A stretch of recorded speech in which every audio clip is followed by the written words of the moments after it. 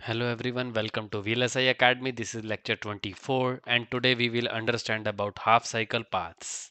Alright, let's get started. So by definition, a half cycle path is generally the case when a design has both negative edge triggered flip-flops and a positive edge triggered flip-flop. Then it is likely that there is a half cycle path existing in the design. A half cycle path could be from a rising edge flip-flop to a falling edge flip-flop or vice versa.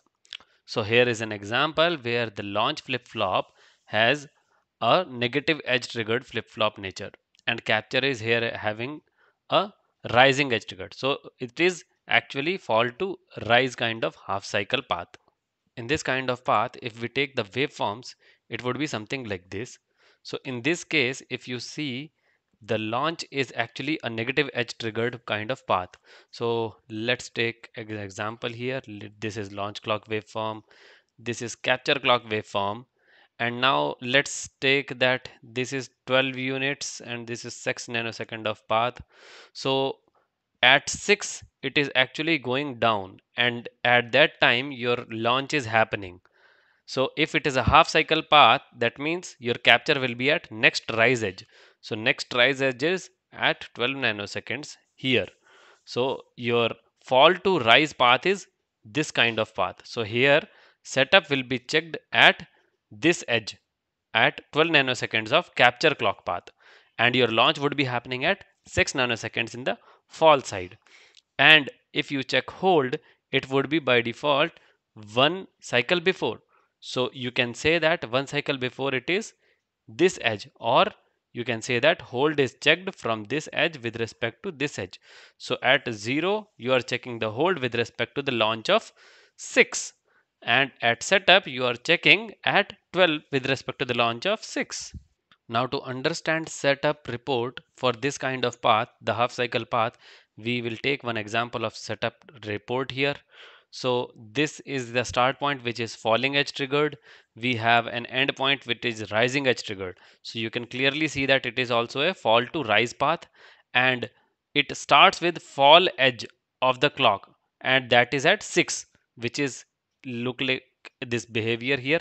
So 6 is your falling edge here and the path starting is like this. So here if you see, you have starting at 6 CLKP in with falling behavior, and then there are two buffers.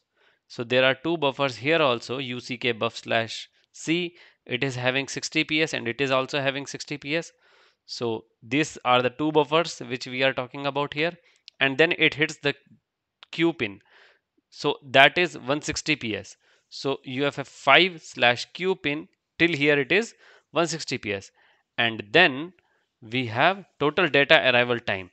So total data arrival time is includes this path which is 6.31 nanoseconds. So 310 picoseconds is your data arrival path, and there is 6 nanoseconds of launch.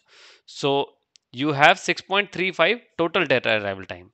Now comes the capture clock path. So that starts at rising edge of 12. So you can see that in this we are checking the setup at this edge which is starting at 12, and then we have clock source latency and other clock path related details, and then clock uncertainty. And here you can see that total data required time is 11.74.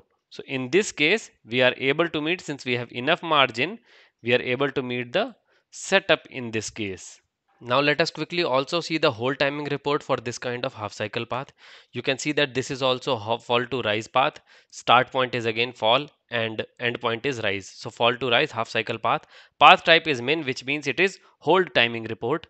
And you can see that here also launch happens at 6, which is equivalent to this waveform. Launch is happening at 6, but we will check hold at 0. So capture side we should be having starting point of 0.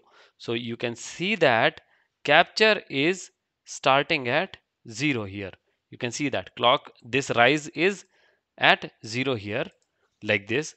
So it means launch is happening at 6 and total data arrival time will remain here same. So 6.31 again, and your capture clock path is 6. It starts with 0 and total 130 picoseconds. So you can see that it requires 130 picoseconds, but we have a huge data path here. So that is why you can see that data required time is when it is subtracted, it is meeting. Why? Because we have huge data path already, and minimum requirement is already met. So that is why hold is meeting in this case. That's all for this video. We will come up with more concepts in further videos. Till then, please like, share and subscribe to the channel. Please don't forget to give your feedback in the comment section. Thank you.